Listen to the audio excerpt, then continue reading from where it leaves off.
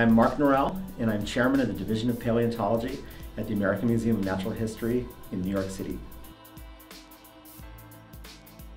On Traveling the Silk Road, I was the primary curator, so I oversaw the development of the content and the concept all the way through the opening and then the travel.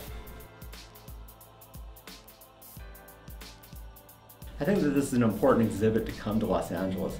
As someone who grew up here and knowing just how diverse the culture is in Los Angeles and how many Asian people are in Los Angeles, it's such an Asian story because it really tells the story of when most of the Western world was in decay, that this was the great flowering of culture, of literature, and of science in Asia.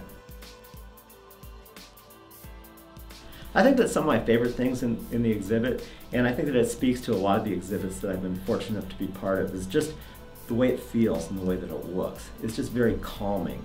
And even if you're not that interested in the subject matter, you can walk through the exhibit and have a great time just by having really nice things to look at that are well displayed and hopefully learn a few things at the same time.